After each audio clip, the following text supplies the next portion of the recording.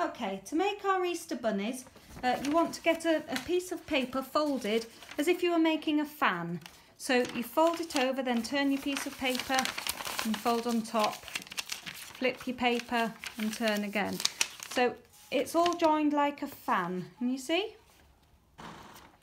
Okay, after that it's a lot like making the snowmen you make at Christmas.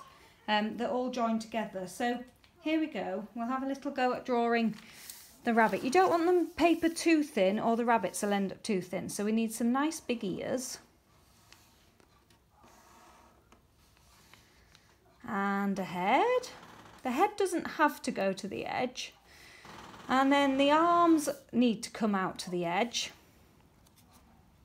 They're going to hold each other. And then his body and feet out to the back.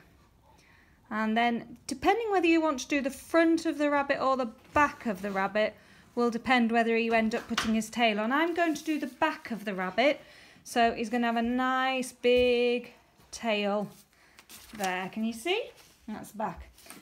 Next, you're going to need to cut your rabbit out. So, with your scissors, you cut the shape, cut him round. Cut into his feet shape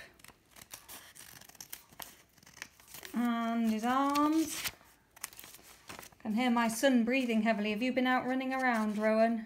No, just been doing duets. Okay, so then we're going to go up round his ears.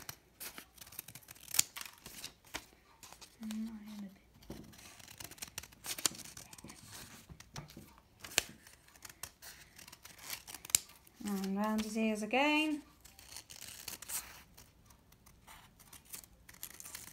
Round his head. It's important you do the arms, otherwise he won't join on when you try to open him out.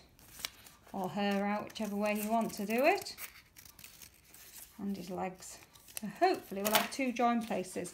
So once you've cut him and got rid of all your scrappy bits of paper and tidied those away nicely, you're then going to have concertina bunnies.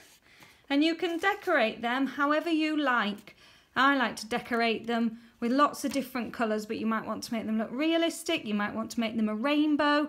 You could make a rainbow of bunnies and put them in your window to spread hope. Have fun!